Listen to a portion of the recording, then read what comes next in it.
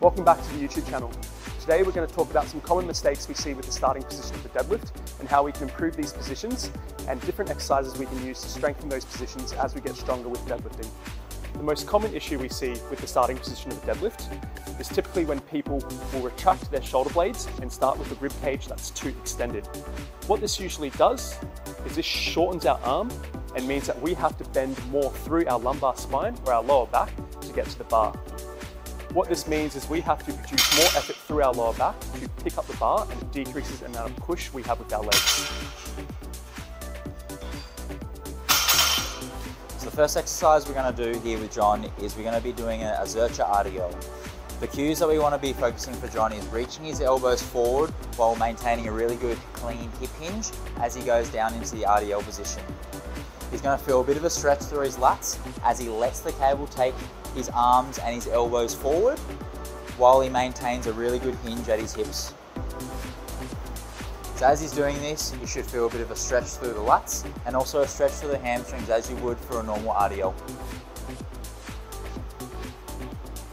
Sweet. Here's another exercise we can do to teach that reaching position while maintaining extension through the lumbar.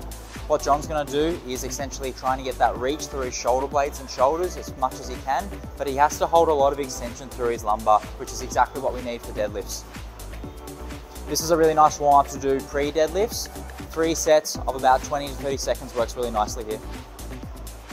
After those 2 exercises, Josh is going to transfer the positions that he was trying to maintain or hold during the accessories into the deadlift starting position. So what this means is that he's going to be practicing the reach with his arms, trying to lengthen his arms and push his rib cage backwards whilst holding extension of his lumbar spine. This is going to help him start from a taller position and have more push through his legs as he goes through the deadlift motion.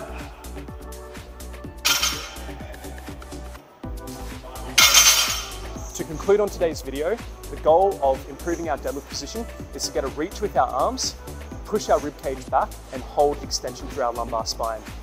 It's really good to try and incorporate these 2 movements into a training program, whether that's as an accessory or as a warm-up prior going into your deadlifts, so that you can improve your starting position and have a bit more push through your legs. This will help your lockout and stop you from getting a sore lower back or running into injury in the future.